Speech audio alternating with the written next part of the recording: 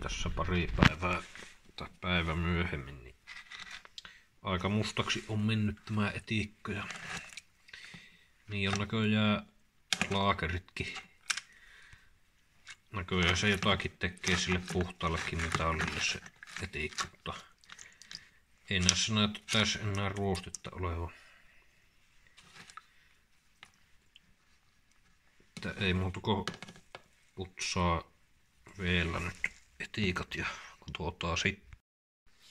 Niin, mulla on nyt tässä nämä etiikasta putsatut laakerit. Pyörii kuin ajatus.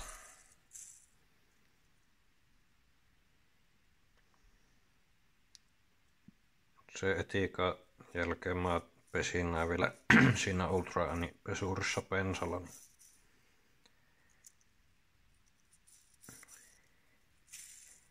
Rohinaa kuuluu ja rohinaa siksi kun se on ihan kuiva.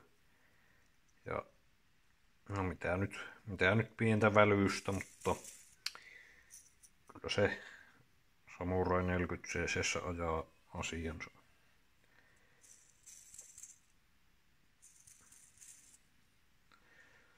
No niin, eli mä nyt laitan nuo laakerit noihin lohkoihin ja kassaan tämän koneen väliaikaisesti, kun mä oon tässä rakennellut sellaista uutta CDItä, niin mä nyt kokeilen porakoneella pyörittämällä, että toimiiko se, että tuleeko kipinä.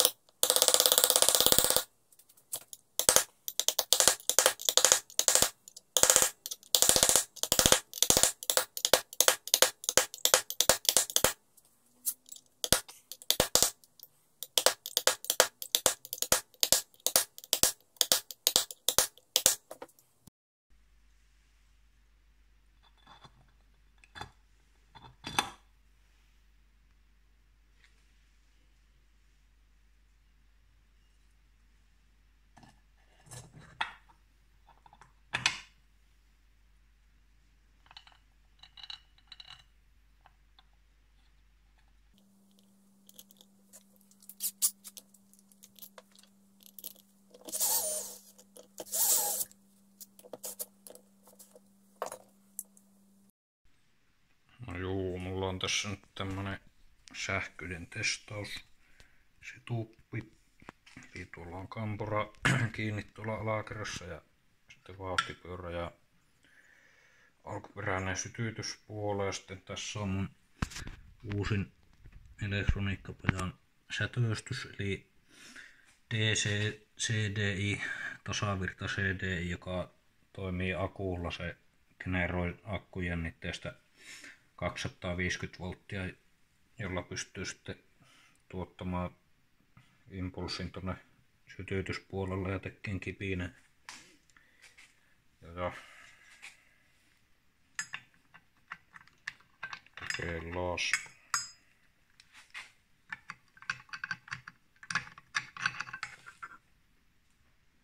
Mitenhän tämä saastuu? Niin nyt mä pistän tästä virrat päälle.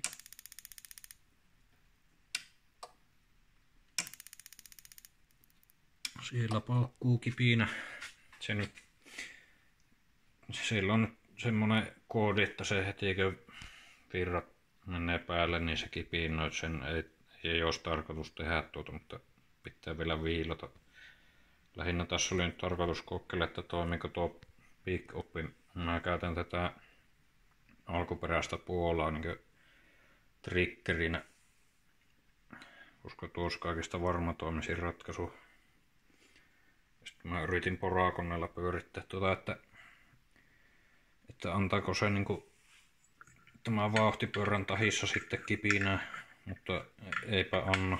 Eli tässä on vielä jotakin kehitettävää. Triggeri kytkentää pitää muuttaa.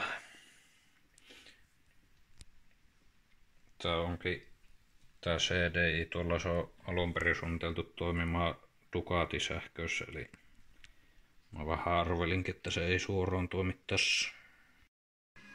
No niin, nyt mä tässä suunnittelen tätä läppärungon kotelua tähän samurai-moottoriin.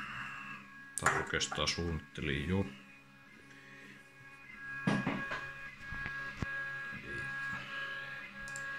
Sitten se kotelo tulee olemaan tämmönen pelkkä kuutio.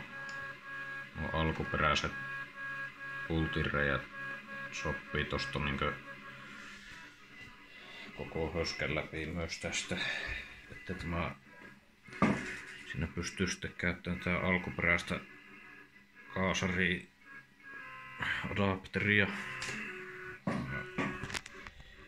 ja sitten sinne sisälle tulee tää ontelu.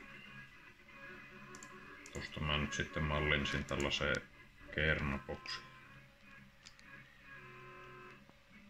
Eli tällä tehdään se hiekka kernasta ja ontelua varten ja sitten mä teen puupalikosta sitten vielä muotin tälle kuutiolle. Tää on niin yksinkertainen, että ei tätä kannata printata. Ja tuolla nyt seettusprinttaus tää kernaboksia.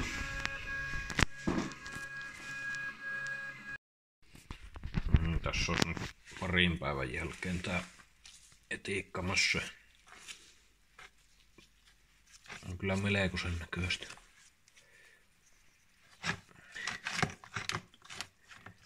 Mutta ei oo enää tämä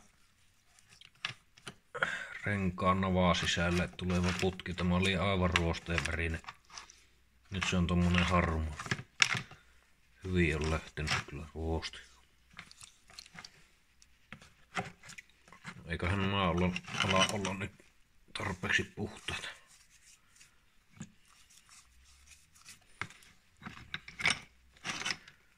Siellä on renkaan akseli, sekin näyttää ihan puhtaalta.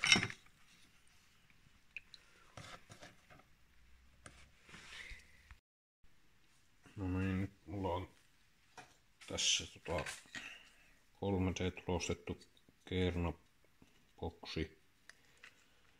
Kaksiosainen. Ja sitten puupalikasta tehty tämmönen muotti tai mallikappale, jolla tehdään hiekkamuotti. Elikkäs nyt mä alan tekee sitä kernaa tähän boksiin.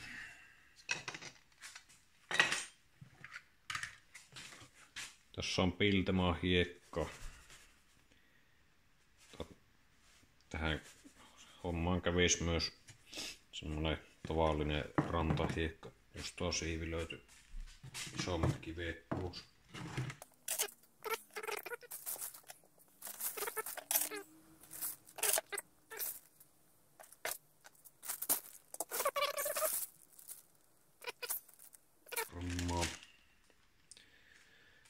Sitten lisätään siihen oikean määrän vesilasiin. Pitää laskea, että paljonko sitä tarvii.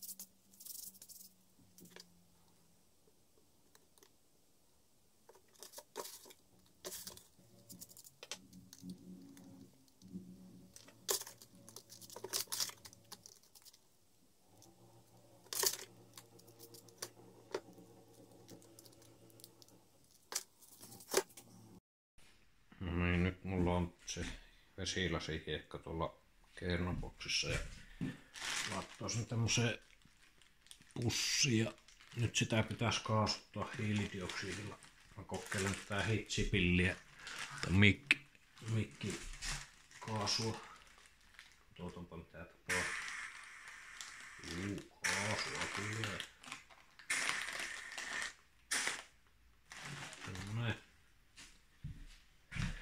Semmonen pieni paine sinne ja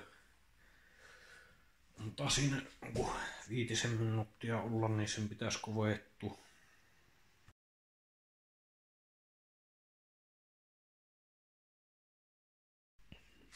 Nyt aletaan tekemään tätä tehosamurai 40cc läppäkoteloa.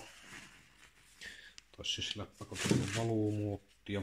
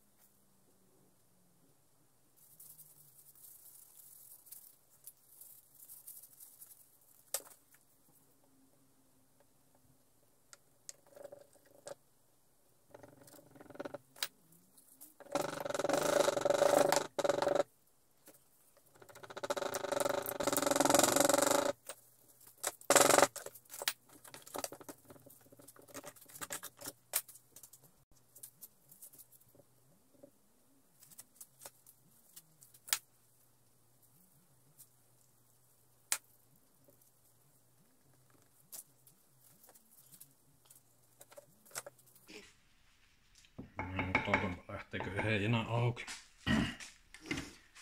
Vaikka että ei. Ehkä vähän kuivaa tuo hiekka. Mallikappale ei ollut kovin viimeistelty, että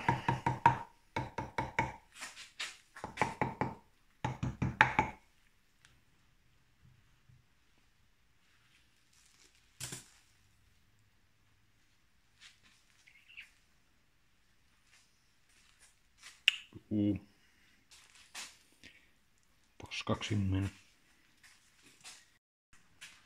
No niin, eli eka yritys epäonnistui täydellisesti ja nyt mä kokeilin toisella lailla, eli mä sahasin tämä mallikappaleen halaki, niin se pitäisi onnistua tällainen paljon helpommin, että se on tällainen kasataan puolikkaasta. Se on nyt vaan tää ongelma, että näin ei taho pysyä nämä pyöriät kappaleet.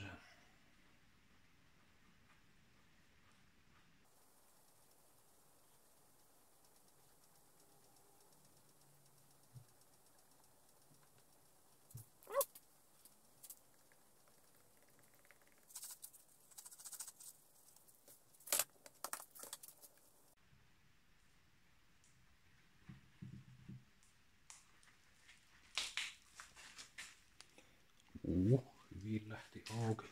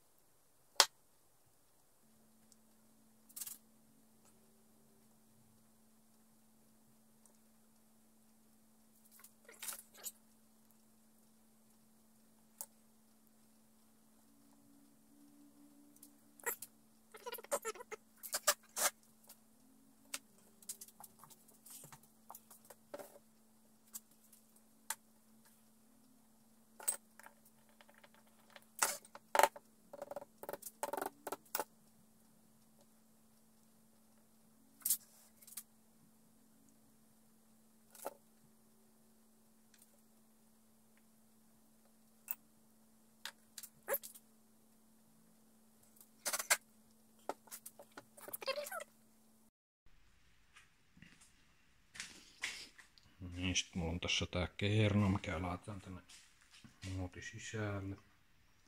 Toivottavasti mä nyt saan sen laitettua oikein päin.